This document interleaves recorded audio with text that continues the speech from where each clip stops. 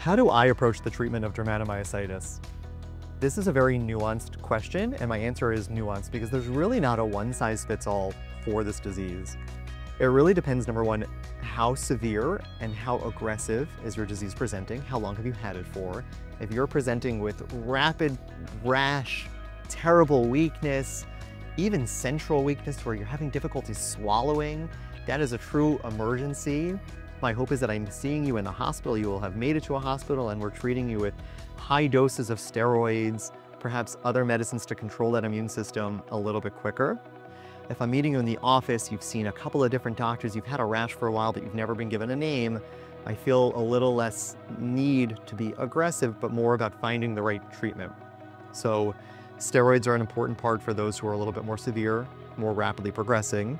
For those who I'm meeting, often I'll use just different immunosuppressive type medicines that can help kind of control the inflammation, help the underlying autoimmune process, and get patients feeling better, looking better.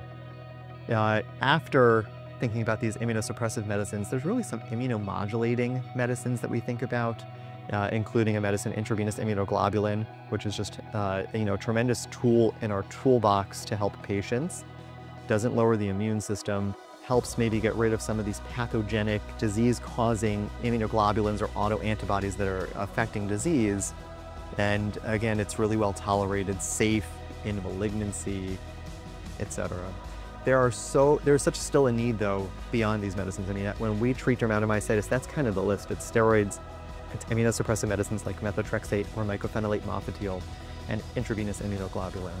After that, many of us in this field reach for things off-label. We reach for medicines with maybe perhaps more side effects or give us a little bit of pause when we're dealing with a disease that could be associated with malignancy, and it really highlights the need for more research in this field and better treatments and more specific treatments, both for the skin and for the muscle.